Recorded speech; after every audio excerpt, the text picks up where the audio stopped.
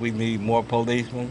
Give us more policemen, you know. A plea for more protection today after the violence that rocked the St. Clair and East 117th neighborhood just as the sun was going down last night. Police on 117th and St. Clair. They shot a little boy and another teenager. By the light of day, it is easy to see the bullet holes and shattered glass.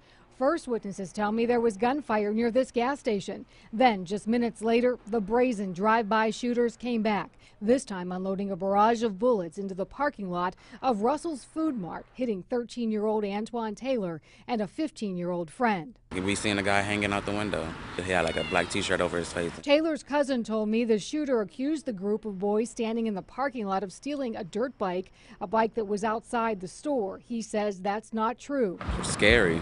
The group of boys were walking to the store for iced tea after being at the rec center. Instead, they ended up being at the wrong place at the wrong time. People everywhere. People just running, jumping. Police out here at the scene of the crime again today, working on their investigation tonight. They are asking anyone who has information about this crime, help them get the dangerous criminals off the street. In Cleveland, Tracy Carlis, News Channel 5.